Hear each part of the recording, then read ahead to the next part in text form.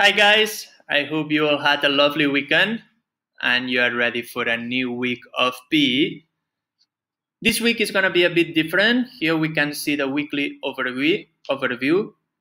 And we are very lucky because we will have 2 live lessons this week. So on Monday and Tuesday, we will be having live lessons. On Monday, it will be with Mr. Keira. I will be there as well helping.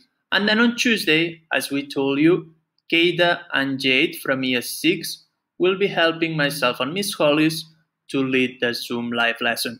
So we really hope to see you all there. Now, for today, we need to post a gymnastics routine, including all the learning, all the elements that we have been learning these last weeks.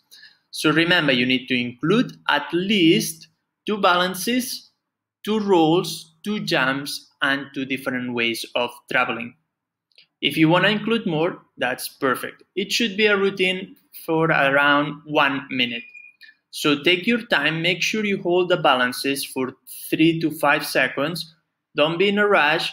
Show us the presenting position. Show us how you finish your routine. Maybe you can play a bit of music to help yourself. So this is the idea for today. We will give you constructive feedback, and then on Wednesday, you will post it again with the changes that maybe you've made, and we will see, Miss Hollis and myself, all the progress that you have been doing during the past weeks.